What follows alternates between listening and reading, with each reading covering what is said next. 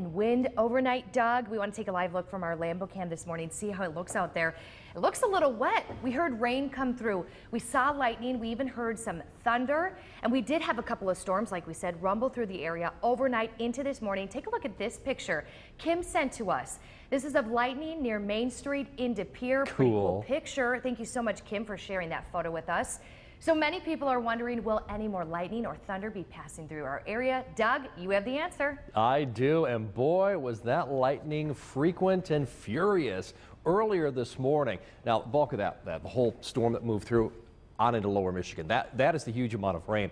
We're left behind with a couple isolated thunder showers on the radar. You can see those showing up, especially west of Green Bay. You've got a little thunder shower near Shawano, a little more rain towards Clintonville and back over towards Stevens Point. Heavier rain between Jackson Point and Sister Bay that continues to move to the northeast. So a little lightning with that, but not a lot, not compared to like what we saw around 3 o'clock this morning. And pretty quiet weather for now. Appleton, Neenah, and Oshkosh, most areas just seeing a little bit of drizzle. Other than that, temperatures very mild. We're talking mid-60s when you step outside the door this morning. Here's how the rest of your forecast plays out. Could see an isolated shower or thunderstorm through about noon. So I've got that in the forecast. 69 degrees at noon, 72. We're going to be mostly cloudy, but then by the afternoon, partly sunny skies peak out. Our high hitting 76.